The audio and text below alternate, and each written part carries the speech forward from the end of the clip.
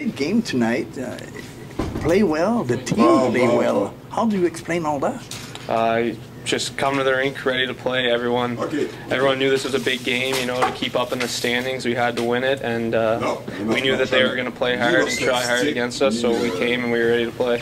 And you have a good defenseman like Babino, he's not there, and still give only 18 shots to the opponent. That's a great thing to do. Oh, for sure. Guys like McKinnon and Morin, they really stepped up tonight, played a really good game, and you know, we just made simple plays coming out of our end, and it worked out well. And how about you?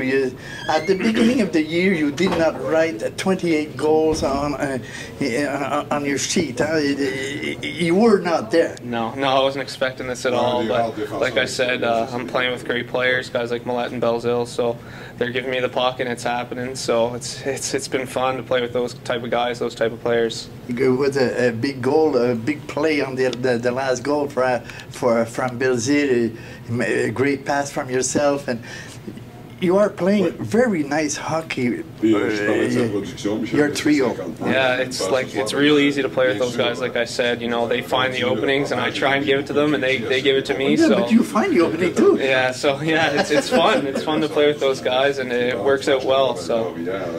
And you have the crowd with you, huh?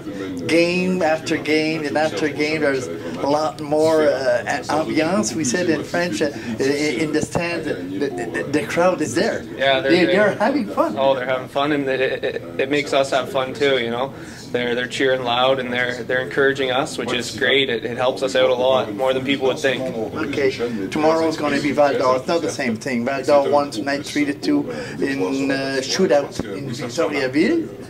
And 5 wins in a row, and they're coming here. It's going to be a little bit tense because Chouinard was there, Baudry was here, Durette was here before going to Bécomo, so there's going to have a little bit more intense tomorrow.